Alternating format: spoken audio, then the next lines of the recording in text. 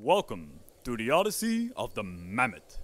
My name is Scott Bennings, and I'll be accompanying you today as we venture back in time, back to the end of the last ice age. The lush vegetation covering these steppes marks the beginning both of the Holocene and of the extinction of the mammoth. Far from its herd, a young calf is spending some time by the river. The adorable creature is clueless of the danger it has walked into, as it enjoys its time near the water. But nearby, trouble is approaching.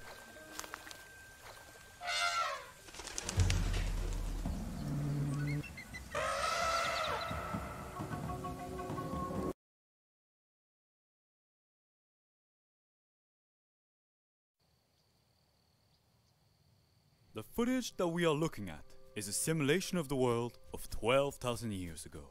This powerful giant, capable of breaking most things in its way, is the woolly mammoth. Its species has existed for thousands of years, even before that era, but wasn't able to adapt and survive into a modern world. Hence, this isn't footage from a real camera, but a digital one, seemingly attached to this particular female pachyderm. I can only hypothesize that we are about to follow her journey of survival and her inevitable demise to this cruel environment.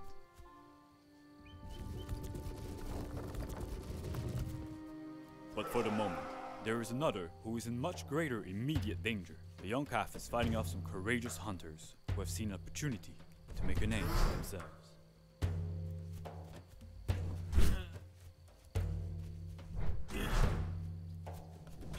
But its ingenuity is meaningless in the face of individual strain differences. Nevertheless, the baby mammoth is hurt and needs care.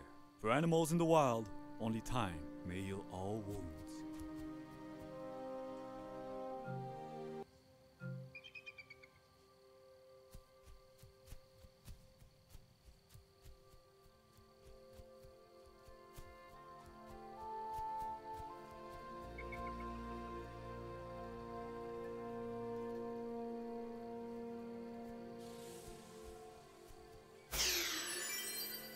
Or this cloudberry bush. This isn't historically or even scientifically.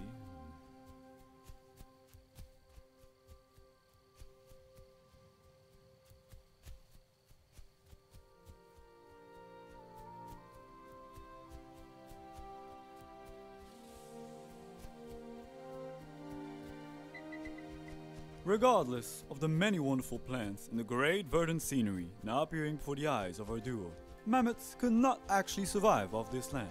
The warmer climates and expanding vegetation were a curse to the mammoth's way of life. It preferred the colder, previous ecosystem known as the mammoth steppe. These creatures might as well be currently staring into the fiery pits of hell itself. They will have to migrate.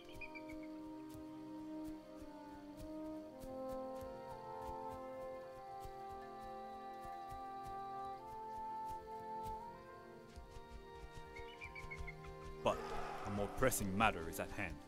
It appears another ambush is about to befall our duo.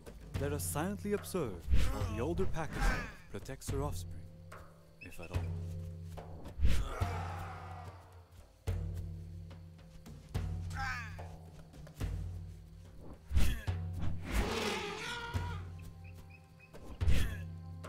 Though I admire their courage, attacking a supervised baby mammoth with nothing but axes was a very optimistic endeavor. I can only assume those mammoths are now silently celebrating their victory. Come on, humans. Don't give it to them so easily. Because it appears it's time for another ambush already. Good luck, humans.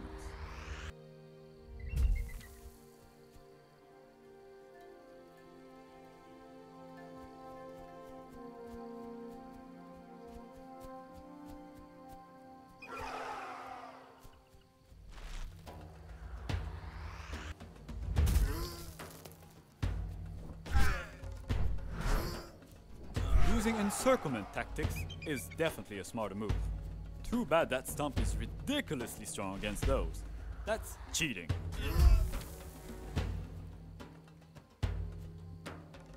Despite what prowesses they may be showing here, I assure you that mammoths did not cause the extinction of the human race.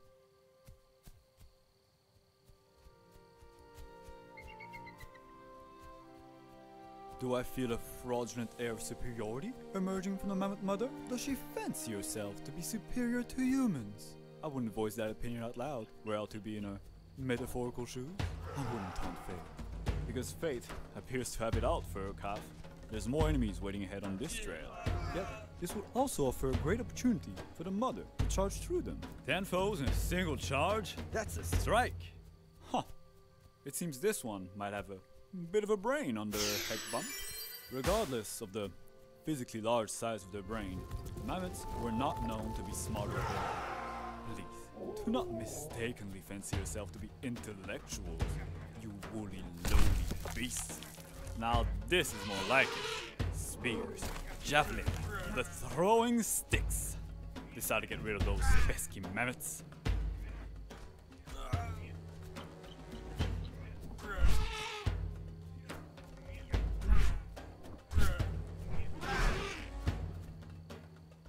It's not that I'm rooting against them per se, it's just that those humans have really given it their all to subdue these creatures, and they're being treated like throwaway jokes, faceless grunts, in a hero's journey. I'm sorry, perhaps I was being a bit too gruesome there. I suppose one could envision a certain beauty to the way those mammoths refuse to give in, regardless of the difficulties ahead, but it is only because they are unaware of the many dangers that are bound to plague their voyage. For instance, this river here could be a cursed chasm of the deepest regrets. The mother might be fine, but the baby mammoth, they won't attempt to cross it like her. Oh, what a useless boy! That's definitely what she's thinking. I'm sure she would just leave him behind if that thing wasn't sticking to her like glue. Not like there's much of a point to bring him around. What good is he anyway? Think he's all that? Just because he's a little bit cute. Another combat, another chance for her favorite death weight to show off his absolute lack of utility. Go get them, baby mammoth.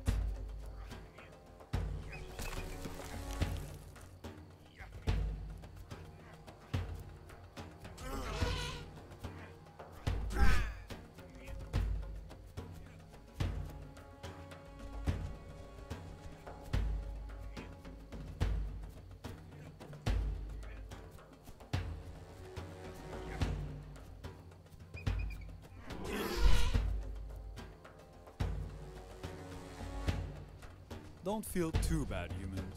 These violent creatures will go extinct in time. Though I suppose this was still mostly self-defense. And I suppose that adorable blob is doing its best, avoiding most of the hits so far. But, thankfully for them, this looks to be the way out of those inhospitable plains. Both the mammoth mother and the adorable munchkin here should be getting some peace and quiet soon. I suppose I must oblige that some congratulations are in order for making it this far. So yeah, good job.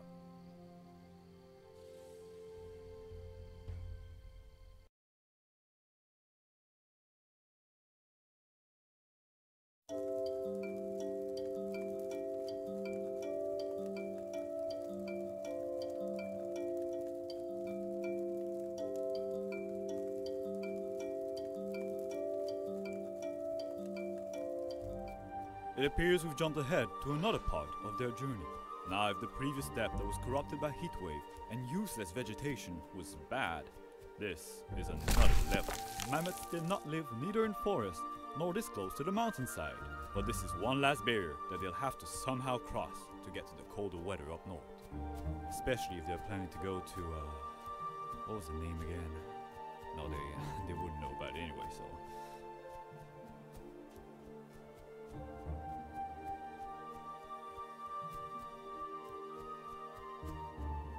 Looks like there are humans here too.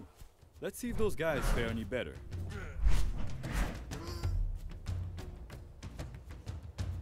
Great job once again, humans! Though really I shouldn't be surprised at this point. But wow, this place is real pretty. And here on the left we can see some traditional ancient human habitations, which are now, well, abandoned.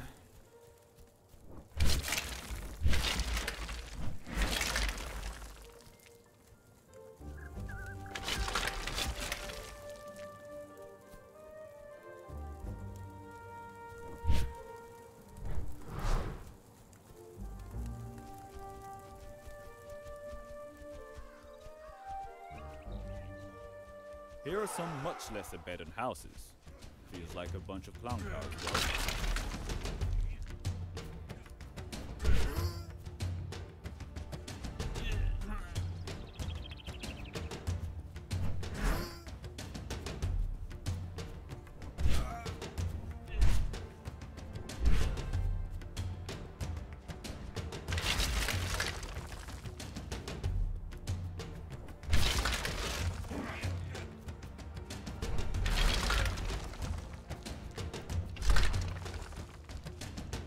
Yeah, really know the way to break those, huh? It's kinda satisfying to watch, honestly.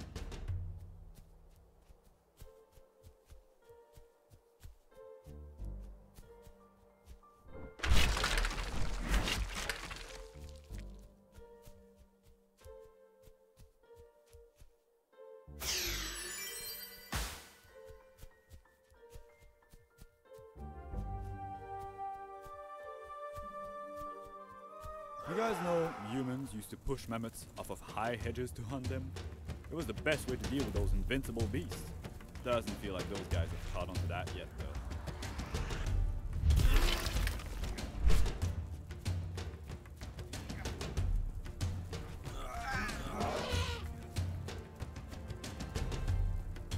Looks like our four-legged team has turned these fictional, equally four-legged tables on their aggressors.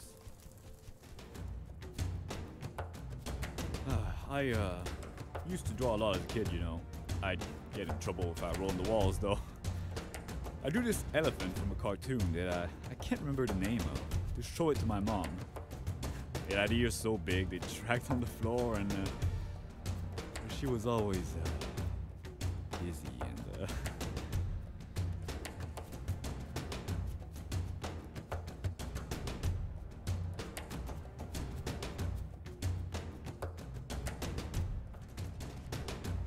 This drawing, it reminds me of, is that Wrangel Island? Looks like some sort of promised land. They all look so happy, and that's where Frankie and Mammoth should go.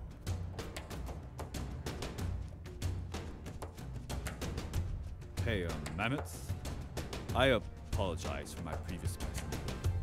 I want to see you guys get there, and I think you guys can do it too if you hurry. So, let's get you to Wrangel Island.